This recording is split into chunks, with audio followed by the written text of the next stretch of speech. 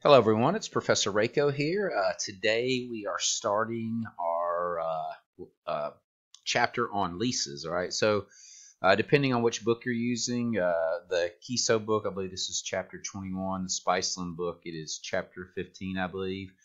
So they're kind of, leases are thought of as a liability to the lessee. So the Spiceland book puts it right after our long-term leases. I'm sorry, right after our long-term liabilities. And then Kiso just kind of has it separated out as this kind of its own separate topic, since we do cover the lessee and the lessor. So it's a receivable on one side and a liability on the other side. So this first video is just an introduction to some of the terms. Most people are familiar with what a lease is. Like if you rent an apartment or something like that, you've signed a lease. But some kind of some of our key terms: the lessor is the owner, the lessee is the user. Okay, so lessor is the owner of the property, the lessee is the user of the property. All right, so companies like to lease assets instead of borrowing money to buy the asset sometimes, because it might be better for financing, and they can have fixed rates on their financing. It also protects them from having obsolete items. So if you think about if you're at a CPA firm and they lease or rent their laptops that all the employees use. All right, the reason they do that is because they don't want to buy them, because after 2 or 3 years, those laptops are going to be pretty much obsolete and they'll have to replace them. And so by doing this through leases, they get to turn back in the old laptops and get new ones. So it protects them from having a stack of obsolete laptops laying around. You can it's very flexible. You can tailor the contract between the lessee and lessor to meet specific needs. And a lot of times it's less costly than financing. All right. So there's two main types of leases. All right. We have the finance lease. And so for this chapter, I typically tell students, I think this is one of the harder chapters, because there's two different types of leases that we're going to look at. And then we're also going to look at it from the lessee standpoint and the lessor. All right. So we have different types of leases. We have the lessee side, the lessor side, and then we'll start adding in things like residual values and stuff like that. And it's just a bunch of stuff to keep straight. So, really got to pay attention in this chapter and kind of keep up with things. All right, so there's two types of leases, all right, finance and operating. All right, so under the old standard, before they changed this just recently, it was a capital lease and an operating lease. All right, so they've kind of restructured how we account for these. All right, so the finance lease, the lessee, okay, remember the lessee is the one that's going to use it, records an asset and a liability equal to the present value of the lease payments. All right, so we'll need to define lease payments in just a minute. But once again, anytime you see present value means you're going to be calculating that present value. All right, so the lessee is going to record the asset and a liability on their books equal to the present value of these lease payments. The lessee will recognize interest expense on the liability using the effective interest method. So this will look similar to the effective interest tables that we've already done in other chapters. And then also, we're going to record amortization expense on the asset. So the asset is called the right of use assets, right of use asset, and I just always abbreviate it RUA. And we'll do that on a straight line basis. So at the end of each year, we're going to amortize this asset over the straight line basis. All right, so if it's an operating lease, which we'll get to in a future video, they're going to record interest expense, okay, still using the effective interest method, but now we are going to amortize the asset such that total lease expense is the same each period. And we'll get into that, but essentially lease expense, and the books do it a little bit differently. Lease expense equals interest expense. All right, so we have interest using the effective interest and amortization. So you can see in the first one, the finance lease, both of them, this is the effective interest method. And then what's going to be different is our amortization expense is going to be difference between the two methods. And we'll get to that when we do the the operating lease example a few videos down the road. All right, so some key terms. All right, so we can see lease term, that is just how long the lease lasts.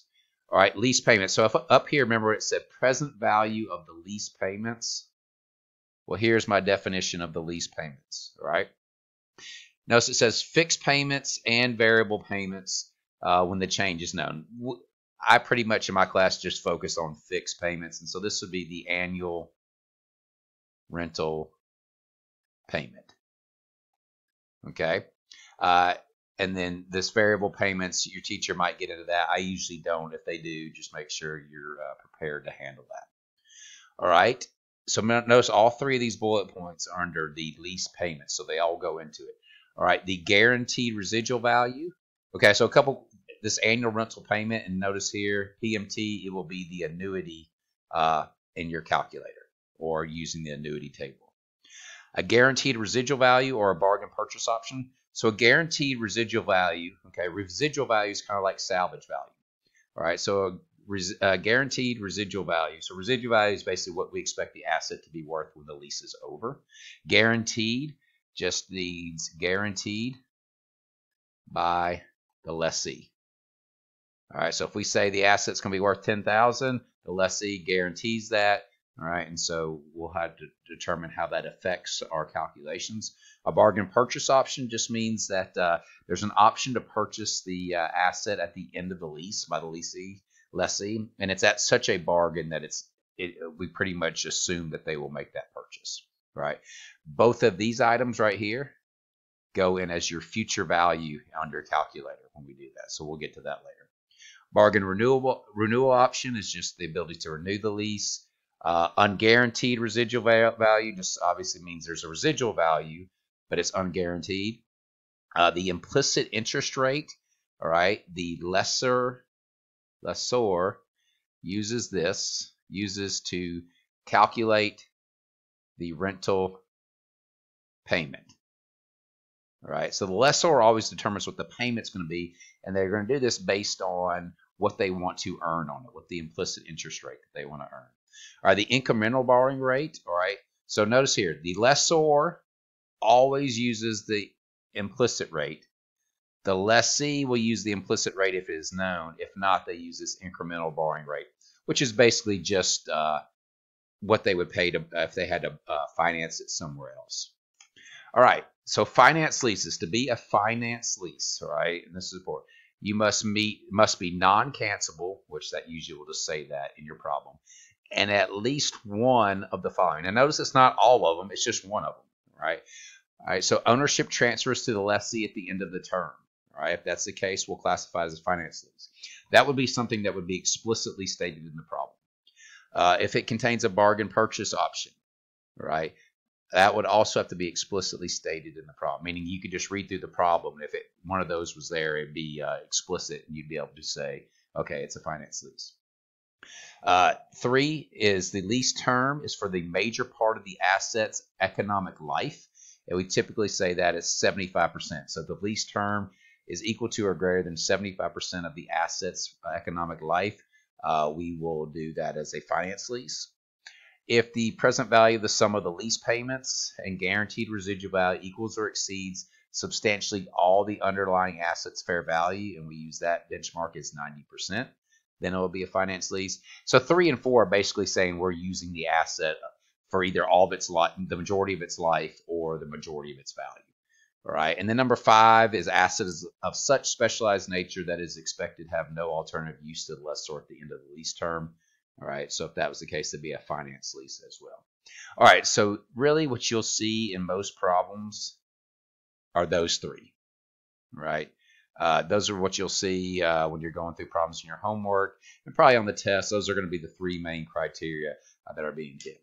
All right, so this is just a brief intro to leases. What we'll do in the next video together is we'll walk through a finance lease.